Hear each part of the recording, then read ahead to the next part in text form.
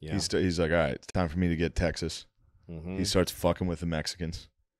Like, say they would send troops down just to see if the Mexicans would shoot first. Finally, they did. He fucking immediately lazy Mexicans. Finally, they shot so a bunch many of times he to get off their fucking frijoles and fire a shot. So they go to war. Here they come again. I don't want to fire. He fired the last Probably one of them was like 70,000 troops poured in. Oh no! So we immediately took California, Arizona, New Mexico, Utah, Texas. And This then is all who was the polk in general? 4 years. Who was the general that penetrated all the way to Mexico City? This is later, right? This was the next guy who was Zachary Taylor. Yeah, Zachary Taylor was Zachary the big Taylor.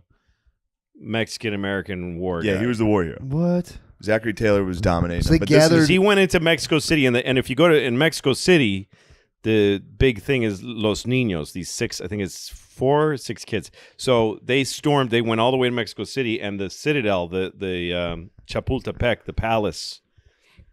The army was so decimated that it was finally just the cadets of the military school were the only ones Yikes. defending the capital, and they were just 4 kids firing on the American army is just coming.